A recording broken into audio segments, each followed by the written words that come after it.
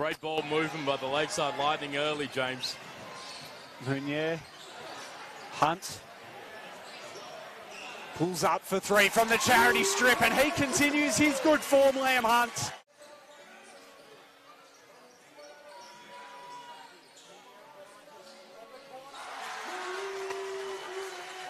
Cotton from Malik Meunier.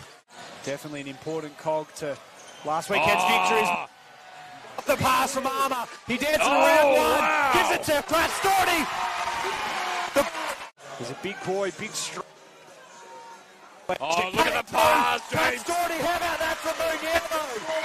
Spotted. A response of Johnny Narkle and do some great work around town. They do. Narkle on cue for a Oh, long three. Johnny. And he's brought the Lightning back within 13.